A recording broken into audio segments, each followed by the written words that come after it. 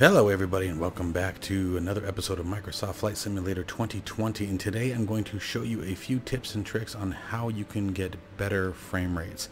Now the first couple things I'm going to show you are settings in Windows that you're going to want to change or adjust. These are definite things, and the next after that I'm not necessarily going to show you settings but more of a methodology on how to find out what's best for your system. It is important to remember, as I've stated in the past, that you can have two identically built systems, the exact same hardware, and have two completely different performances. There's so much more that goes into it than just I have this hardware on this simulator. It just doesn't work like that. It's not that simple. So you need to understand how to find what's best for your setup. Okay, so the first thing I want to do is I want to guide us over to our installation directory. So you should see something like this. Wherever you have it installed, you'll find a Windows app folder, Microsoft Flight Simulator, and you're going to come down here and find the Flight Simulator exe. By the way, make sure the game is not running when you do this. You're going to right click, you're going to go to properties. You're going to come down here to compatibility. You're going to make sure disable full screen optimizations is checked. Full screen optimizations is something that Microsoft tried to do to enhance the performance of full screen applications. It failed miserably. Okay, this is probably actually one of the biggest causes to micro stuttering. The next one is this override high DPI scaling behaviors, scaling performed by. You want to check it and make sure the application takes control of it. What this does is prevents Microsoft from actually adjusting the scaling and manipulating it outside of the sim's control, which again can cause FPS loss and stuttering. Okay, so make sure both of those are checked, then hit apply, hit OK, and we're done there. Now, FYI, you may run into a permissions issue trying to access this folder or that directory. If you do, I highly suggest go on YouTube and, just Google, permissions accessing folders, or permission denied when trying to access a folder on my computer, and you'll find a bunch of tutorials on how to adjust it. It can be quite a tedious process, so I don't want to go into that today. But if you do run into that, there are options to show you how to adjust that. Okay. Don't let it freak you out. Don't think that you're out of control. You can absolutely fix it. Just go step by step with one of your tutorials. Okay? All right, let's move on. Next thing is, if we go to our start menu, let me bring it over here, and we just start typing game mode. Okay, you're going to come in here to the game mode settings, and you want to disable it. A lot of people will say you leave it on. You don't want to leave it on. Game mode does not work. And when I say does not work, I just mean that in general. Okay, if it hurts more applications than it helps. The idea behind it, what's supposed to do is assign a higher priority to the CPU processes when it detects that a game or simulator, in this case, is active. Okay, but it doesn't work 99% of the time, and it works poorly. Okay, I'm going to show you guys how to do it manually in a minute here. Next thing, also captures. You want to make sure your background recording is disabled. It is doing exactly what it says it's doing if game mode is also enabled. Or if game bar, excuse me, is enabled. So we want to make sure that you come in here and just forcibly uncheck background recording, and it does the same thing like in Video Shadowplay does, where you can come back and check the last few minutes, or in this case the last couple hours, I think, by default. And you don't want it doing that. It's obviously taking up some horsepower. Okay, which obviously brings us up to game bar. You also want to disable the game bar as well. Okay, these are all things that are running in the background that can absolutely impact frame rate and overall performance. Alright, so let's go ahead and close this, and I'm going to show you guys how to manually set your CPU priority for this. So we're going to bring up our taskbar again. Okay, I just hit the Windows key in this case. We're going to right click the taskbar and go to Task Manager. Then what you're going to do is you're going to go to Details, and you're going to find Flight Simulator exe. You're going to right click it, and you're going to set priority, and you want to set it to high. Do not set it to real time. You will have a horrible experience if you do that. Okay, but you want to set it to high. And again, what this does is it sets the priority of the flight simulator process with the CPU, so it doesn't put a whole bunch of things on top of it, therefore slowing it down. Okay, it tells the CPU, I want you to focus on this, give me all you can for this process. Okay, and you can close it. Now, the thing about setting the priority to remember is you must do that every time you start the sim, and you must start the sim first, then bring up the task manager, then go to details, then set your priority. And you have to do it every single time you start the simulator. Once you close it, that's it. It doesn't remember it for next time. two other settings that I want you guys to make sure you're working with, at least for NVIDIA users, is right click on your desktop. You should get a item that says NVIDIA control panel. Okay, when you bring up your NVIDIA control panel,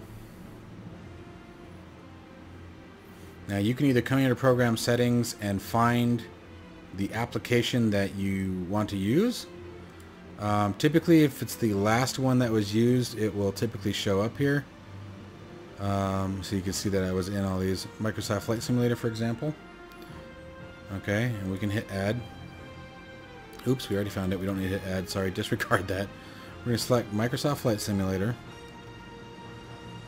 And we're going to make sure gamma correction. This is up to you guys. I have found minimal impact but gained a couple of frames, but nothing crazy, by turning it off. Anti-aliasing, make sure it's application controlled. Okay, again, because of what anti-aliasing can do and how much of a pain it can be, these two are critical. Power management, make sure it says prefer maximum performance. And then also with, second, gotta hit apply, then we wait for it.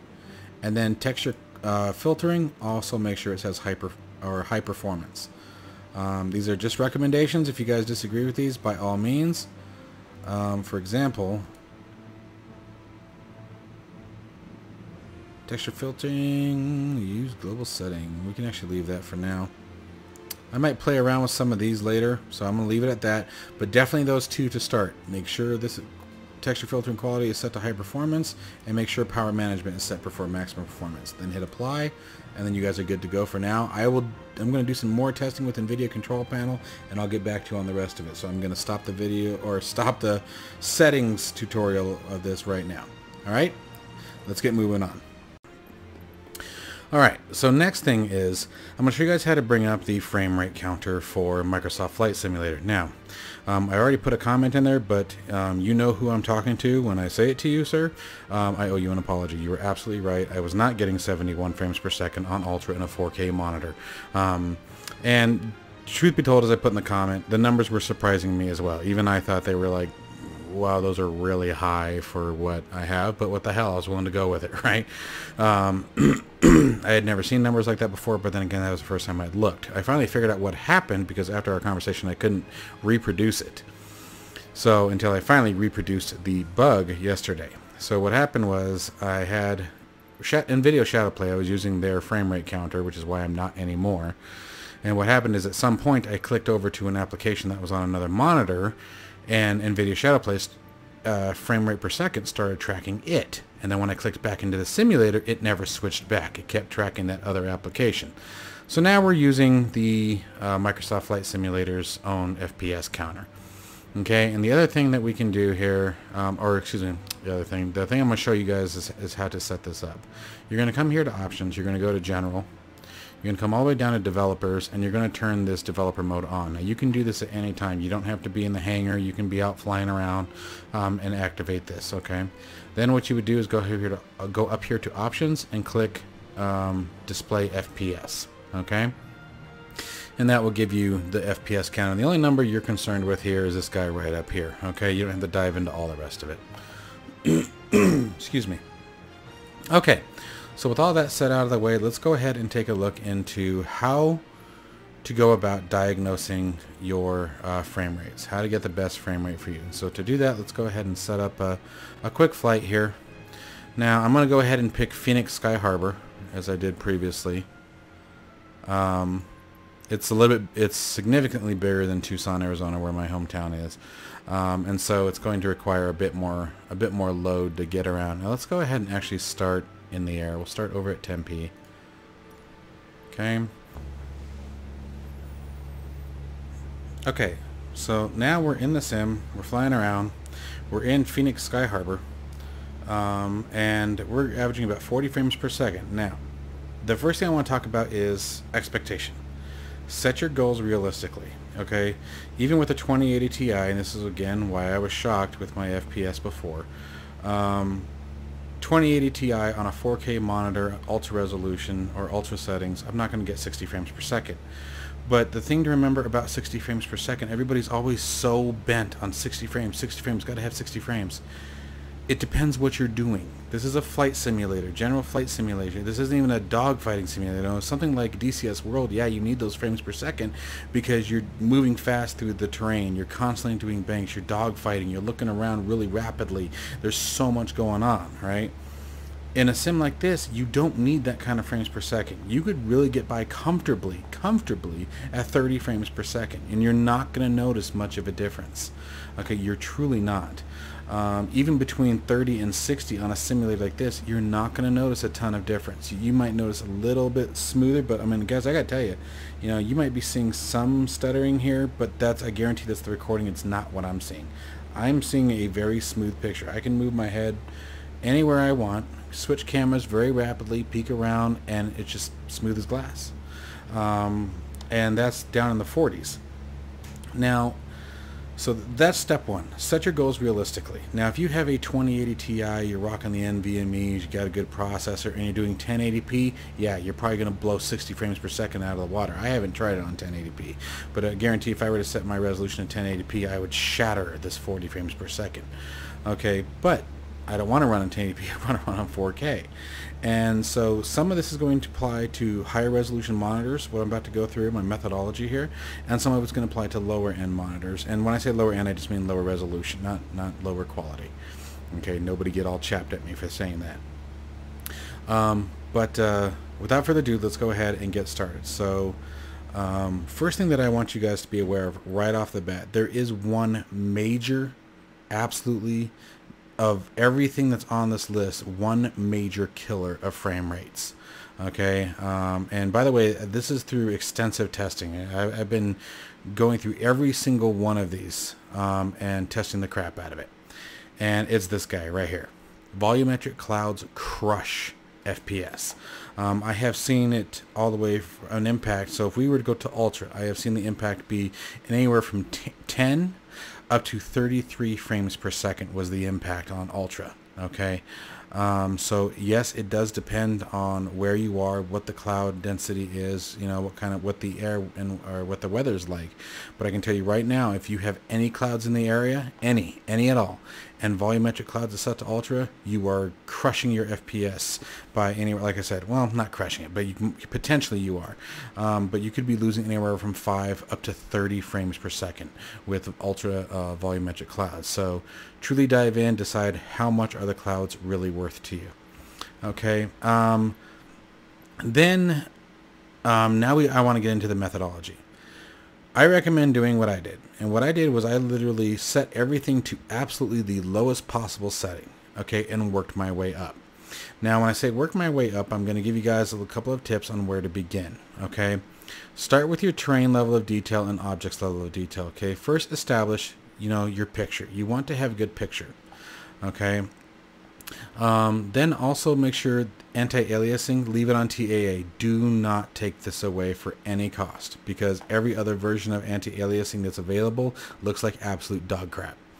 Okay, it's just terrible. It's not even worth it to fight with all the other settings if you don't have the TAA on. The nice thing about TAA is that you can skip out on some of the other texturing methods depending on your resolution. So for example, anisotropic filtering, texture sampling, super sampling, if you guys notice, I have them turned off, okay?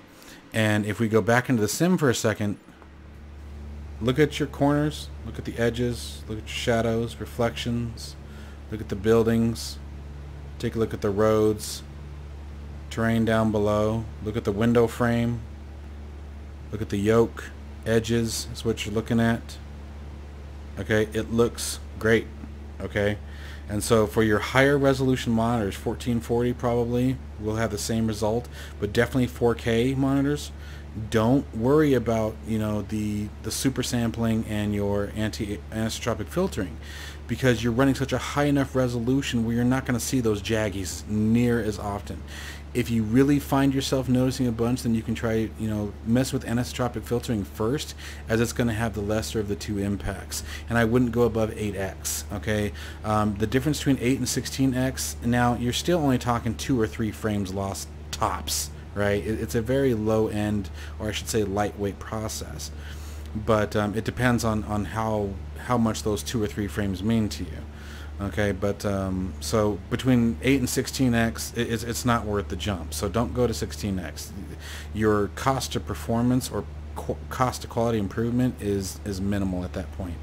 Okay, but so for 4K resolution monitors, and maybe 1440, you guys might want to check it out, and hell, even 1080p. Decide for yourself. Maybe it's not as bad as I would think it is. I don't know. I haven't ran 1080p in a long time.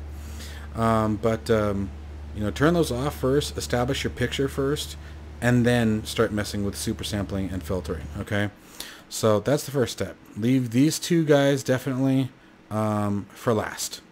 Okay, and actually that's not meant to be off, so give me a second here. Oops, there we go. Set those to ultra. And the other thing I'm going to show you guys here real quick, so you saw I just set both of those to ultra. That was trees and grass and bushes. Okay, we're in general aviation. Notice the frame rate counter. Impact was minimal, and you're going to find that's the case for almost all of the settings that are within the graphics. Okay, almost all of the graphics settings, the impact is very minimal. It's very light. Okay, 1 to 2 frames. Now 1 to 2 frames 28 times, yeah, you're going to start to notice that impact. And again, I'm running the 2080 Ti, so obviously that again that's going to come into consideration at this point. But so work your way up slowly, and this is why I recommend this no matter what your computer program is, or what your hardware is. Even if you're running lower end hardware, start at low and work your way up, but follow these tips. Shadow maps and terrain shadows, I would also kick those down to the lowest and work your way up after you've established everything else. And the only other 2 things that I will say that applies to is your bloom and light shafts. I've turned them off as well. If we click them back on and go apply save, okay, you can see that we lost about 3 frames per second. Okay, and you know I'm going by average. That's why I always make sure to turn every time I make a change. I turn, I look around, I make sure to get the entire image. I look down the cockpit, see what it's doing. Look up in the sky, see where the frames are going to be on a high level. And that's the thing too. If you just look up, notice the frame rates. And the reason why I'm telling you to do that is you're going to get similar to that when you're up at high altitude if you're an airline pilot. Okay, if you enjoy flying the airliners, that's one way that you can sort of get an idea. Now it's going to be a little bit less still, okay, because you are still going to see the terrain, but it won't be as bad. And the other thing, guys, keep in mind that you need to add about 5 to 7 frames per second here, because I am recording on the same machine, and it does take an impact. I lose about anywhere between 5 and 8, 10 depending on the area when I'm recording. Okay, so that's the other plus there. So I'm actually getting a few more than what you're seeing there on screen. Now let's go ahead and go back into it here for a second and just sort of take out anything that I think is a major pointer or point of contention when working with the graphics. Generic AI traffic, I've turned both of these to off. Same with that one off. I have not noticed a significant impact with these. Lens flare, lens correction, no major impact. Depth of field on ultra, yes, I have seen an impact. So if we kick it up on ultra, but I want you guys to do me a favor. So again, we lost about 1 or 2 frames consistently. Okay, we're coming into sort of a lighter area, so we want to wait. Let me turn the aircraft back around. Make sure that we have plenty that's out there, right?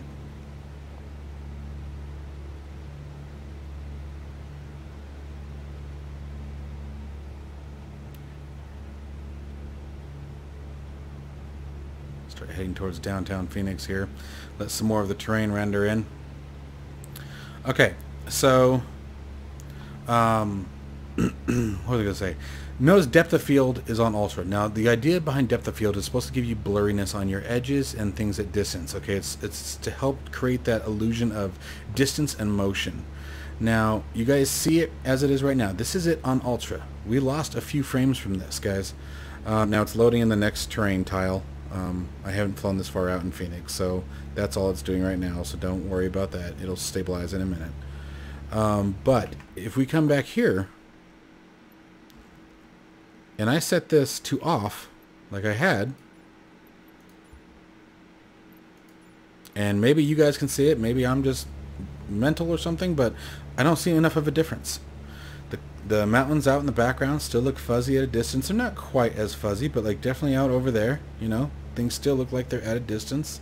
I don't really see any change that would make me say, you know, yeah, this is absolutely worth it.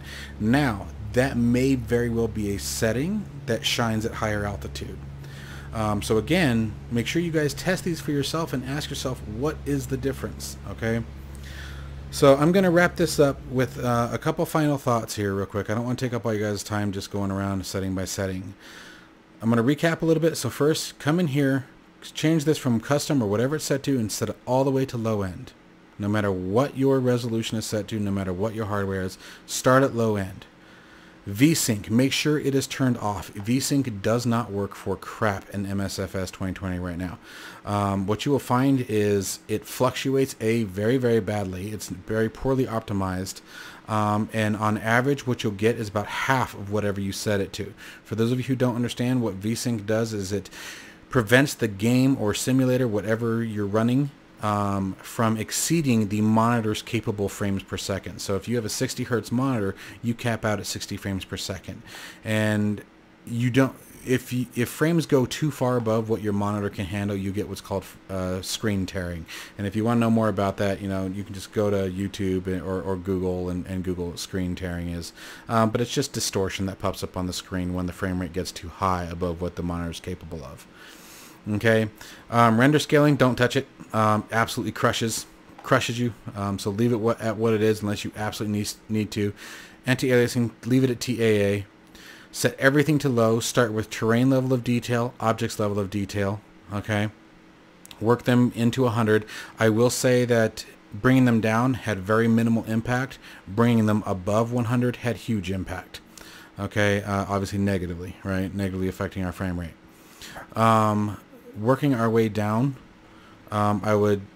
these two are completely preference. I can tell you right now that, at least again for me, oh, sorry about that.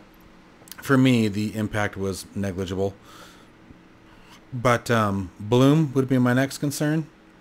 Light shafts, again, and ambient occlusion. Ambient occlusion, I would say, was a 4 to 5 frame hit. And then your shadow maps. Your shadow maps, bring these up one at a time.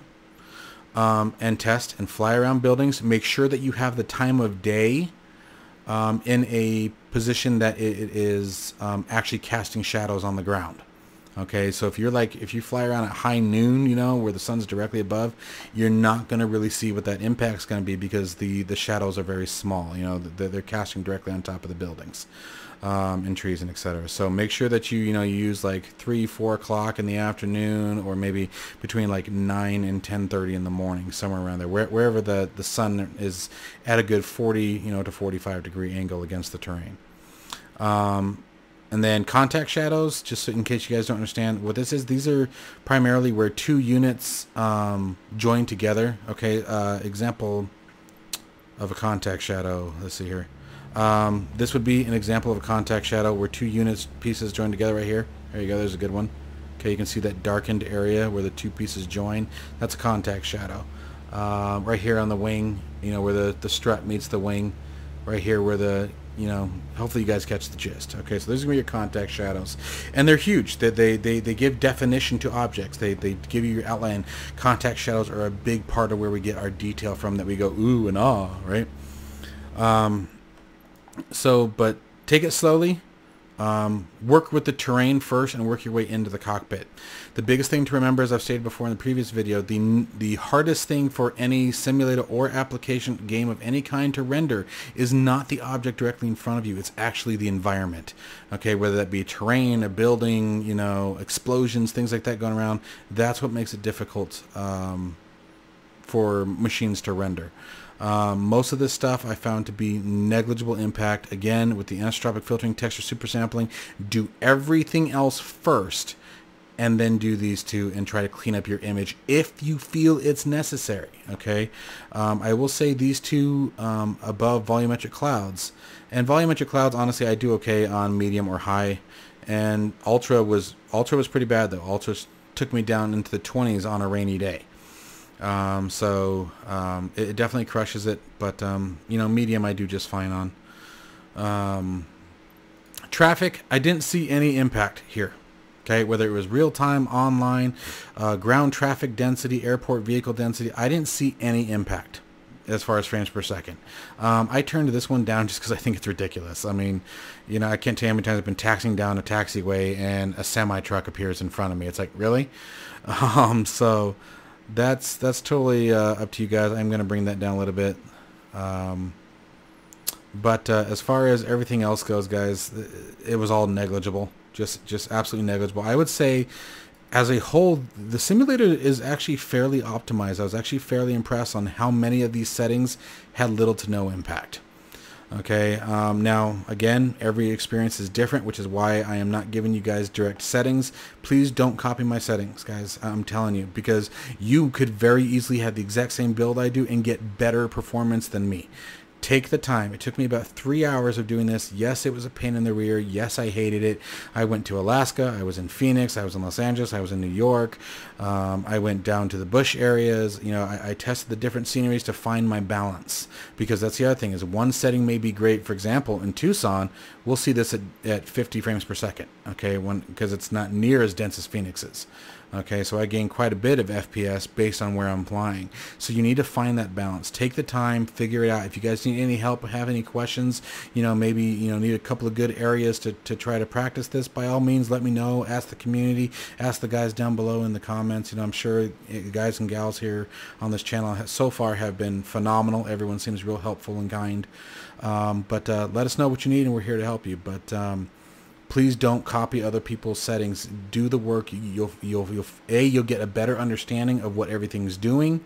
You get a better understanding of what the settings actually bring you, and you'll find what works best for your system in its current configuration. And I think you'll be much happier with the results after you're done. Okay, so that's all I got for you guys today. I hope that you find this useful.